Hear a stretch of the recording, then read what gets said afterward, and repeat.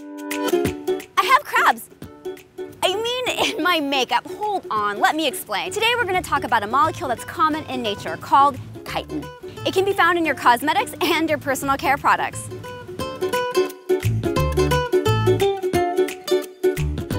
Chitin is a polysaccharide that's a long chain of glucose molecules bonded together.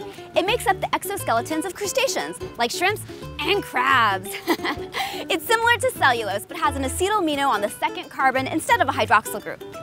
Shells are collected and chitin is separated. This acetyl group is tossed out and you get chitosan, a derivative with some useful properties. Chitosan has antibacterial qualities, which make it perfect for bandages and wound dressings. Its flexibility and strength makes it great for surgical thread because it's biodegradable and dissolves as the wound heals. It's so super absorbent, you'll find it in unexpected places like maxi pads, tampons, and even diapers. So what's it doing in your cosmetics? It improves the hydrating properties found in facial masks, and it's used in hairspray to reduce stiffness, improve curl retention, and make it easier to comb. And it also helps stabilize creams by reducing the separation between water and oil. You'll find it on the ingredients list as chitin or chitosan. If you want to find out more about the science of beauty, then subscribe to this channel.